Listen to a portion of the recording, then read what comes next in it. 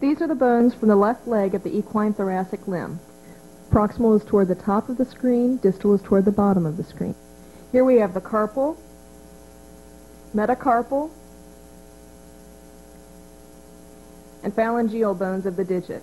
The accessory carpal bone is caudal and lateral to the ulnar and intermediate carpal bones. It is included in the proximal row with the radial, intermediate, and ulnar carpal bones. Metacarpal 3 is the main bone of the metacarpus and one of the strongest bones of the body. Metacarpal 4 is the lateral splint bone. Metacarpal 2 is the medial splint bone. The digit is composed of 3 phalanges. P1 are the proximal phalanx, P2 are the middle phalanx, and P3 are the distal phalanx. Proximal sesamoids are located caudal to the metacarpal phalangeal joint. Here is the proximal interphalangeal joint and the distal interphalangeal joint. The navicular bone is located caudal to the distal interphalangeal joint. Here we see the carpal bones. Tendons associated with the carpus are covered by dense connective tissue called retinaculum. These retinacula are continuations of the deep fascia of the forearm. Extensor retinaculum covers the dorsal surface of the carpus, keeping extensor tendons in place. Here we see the extensor carpi radialis tendon as it is being held in place by the extensor retinacula.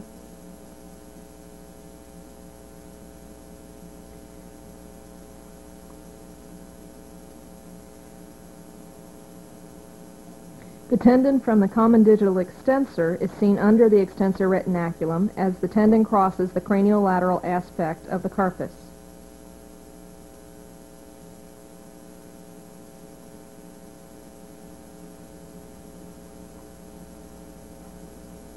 Flexor retinaculum is smaller than extensor retinaculum.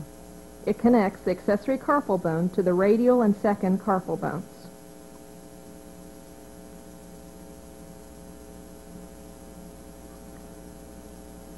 Here we'll show you on the skeleton again as the flexor retinaculum goes from the accessory carpal bone to the radial carpal bone.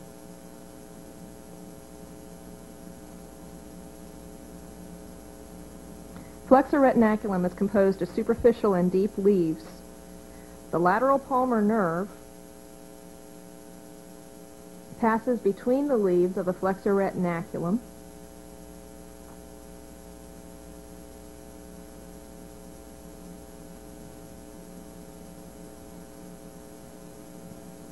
to run deep to the tendon of the flexor carpi ulnaris.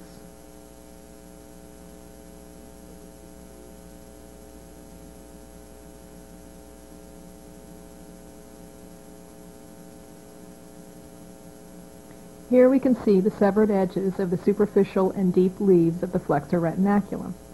Deep to the deep leaf of the flexor retinaculum is the carpal canal. The median artery, medial palmar nerve, and superficial and deep digital flexor tendons all run through the carpal canal.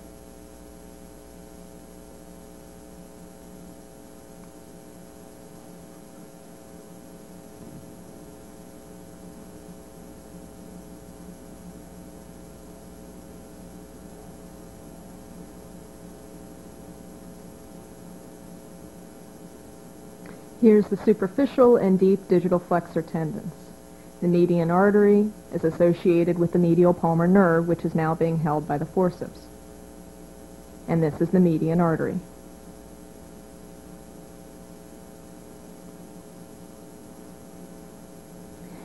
The carpal canal itself is lined deeply by the palmar carpal ligament.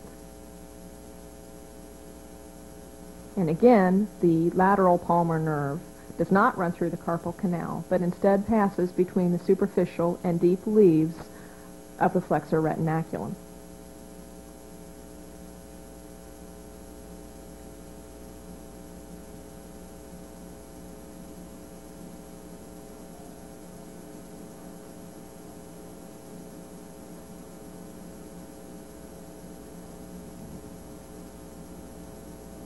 The palmar carpal ligament is the deepest structure in the carpal canal and lines the back of the carpal bones.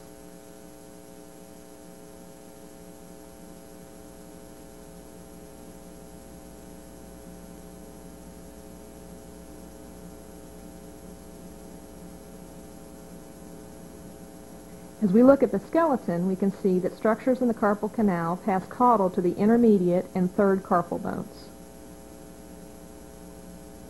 They continue distally, caudal to metacarpal 3.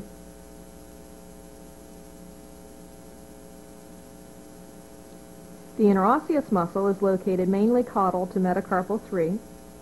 It originates at the distal end of the palmar carpal ligament and the proximal end of metacarpal 3.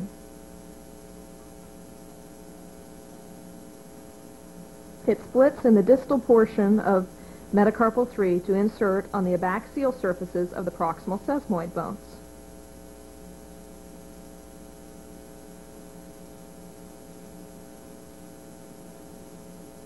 So medial and lateral divisions will both insert on the abaxial surfaces of the respective proximal sesamoid bones.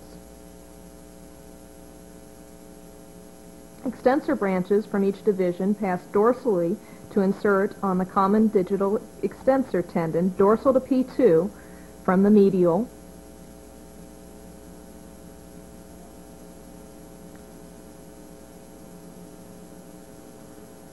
and lateral sides.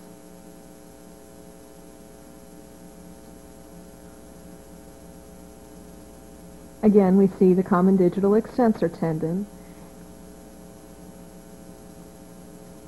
with the medial extensor branch coming from the medial division of the suspensory ligament, which is the other name for the interosseous muscle.